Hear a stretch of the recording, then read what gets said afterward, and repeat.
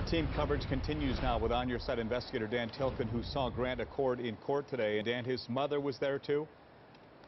Right, you know, she sat in the front rows. There was some other family there, and she was with her lawyer. And as you can imagine, she wept as she watched her son speak with the judge.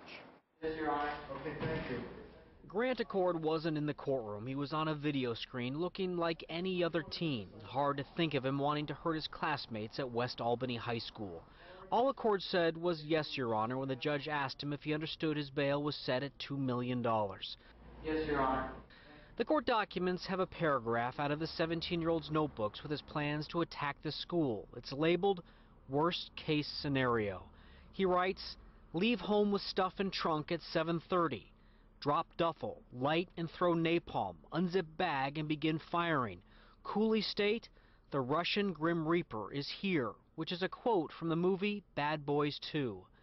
Proceed to enter the school, then shoot and throw bombs throughout the school.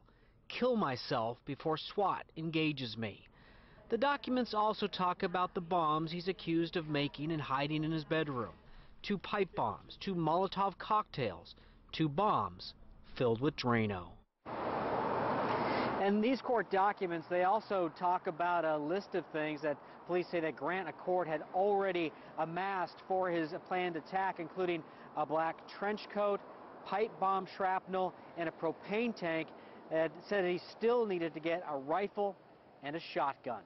Dan Tilkin, K2 News.